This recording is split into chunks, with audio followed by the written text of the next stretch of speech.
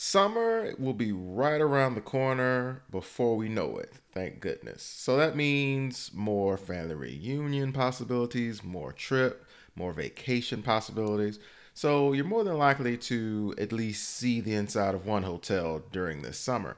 So with that, I invite you to kind of take a deeper look into how hotels brand themselves and the reasons behind the money and the effort that hotels invest in their branding. Currently showcased in my portfolio is a visual brand identity project known as Hotel Rain. The project taught me, as each one does, just how involved and all-inclusive the term brand really is. The hotel and hospitality market is particularly interesting to me because of the service and experience it provides people. Hotels across the country invest a lot in their branding. The first reason that hotels are spending all this money in their branding is attention. It's their job to try to entice you to want the experience. Do you want to experience what we have to offer? So that applies to every market. Like your first job when you're trying to brand yourself is to what is going to entice people. When you're promoting yourself, when you're marketing yourself, what is going to get the attention? In this day and age, it's all about the attention that you can garner. The attention first. Later on, how can you convert that attention? They invest in a complete visual brand identity, starting with the logo, including the look and feel of the building itself. They want to present themselves as a destination for their target audience. With Hotel Rain, I wanted to give off the luxurious vibe, so all the visuals speak to that. The pool represents high-class relaxation, while the downtown night scene showcases the excitement surrounding the hotel. You need to be creative and use every visual advantage you possess. In a visual brand identity, you start with the logo and work your way out from there, creating a complete visual language. A luxury hotel's identity is not complete without showcasing all the desirable amenities at its disposal, which usually includes its location.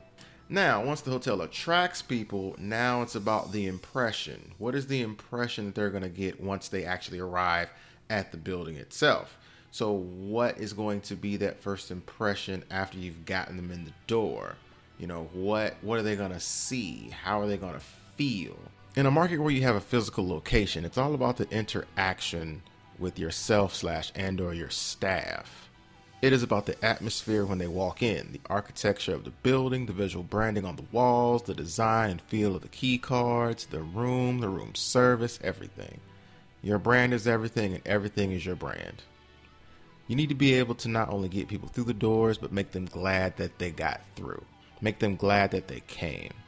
Creating an impression means depositing a memory in their memory bank so positive that they'll remember fondly and return without hesitation. And the third reason, and this is something that you can take no matter what area of expertise you're in, the third reason is retention. So you've attracted them, you've impressed them, now it's time to retain those people that you've gotten through the doors and that you've made the impression on.